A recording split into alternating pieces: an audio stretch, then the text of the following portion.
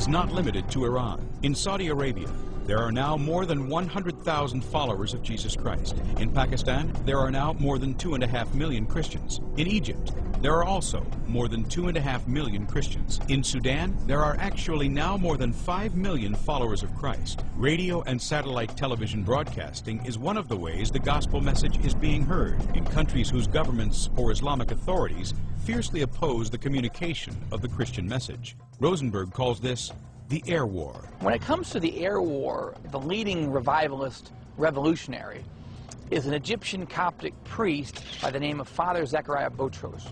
It is time for the church to stand up with courage and conviction and say, in the power of the Holy Spirit, Islam is not the answer. Jihad is not the way. Jesus is the way.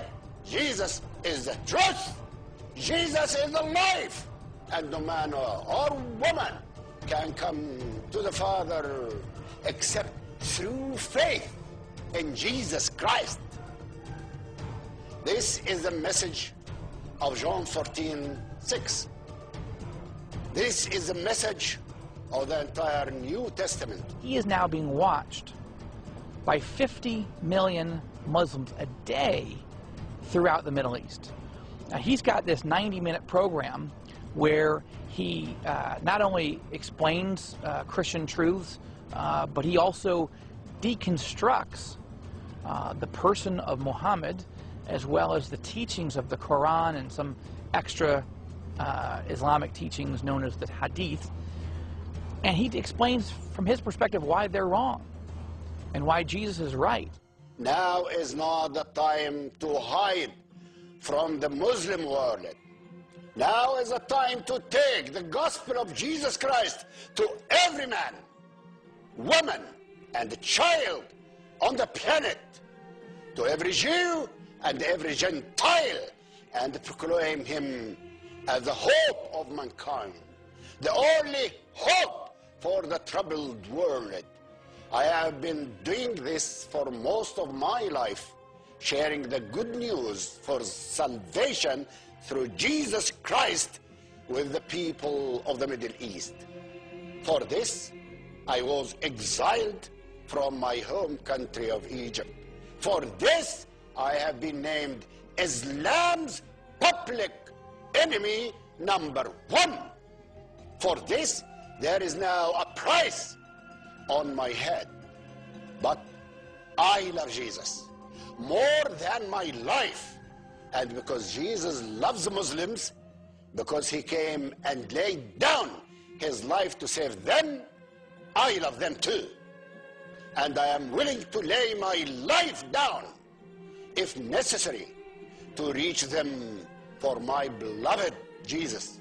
Nobody else talks like this in Saudi Arabia, in Iran, in Egypt, in Morocco. So people tune in because they can't believe what he's going to say next.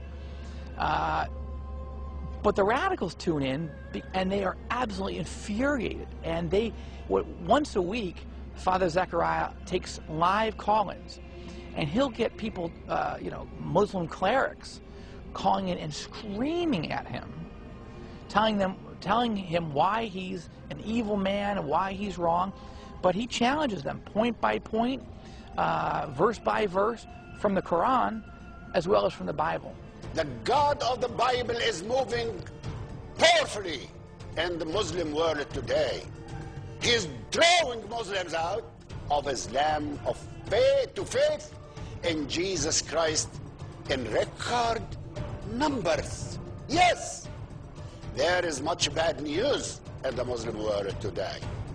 But there is also much more good news for Muslims.